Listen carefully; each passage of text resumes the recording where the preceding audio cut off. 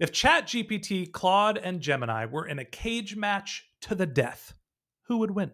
I've been very impressed with the breadth of Gemini. I've been quite impressed with the depth of ChatGPT. But I will say the one player that has surprised me on its answers to really complex questions where I want to see deductive reasoning is Claude.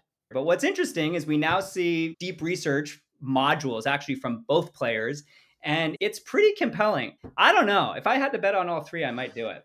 I created a podcast strategy using all three LLMs yesterday. And I used all three, and I think that here are the use cases where they became interesting.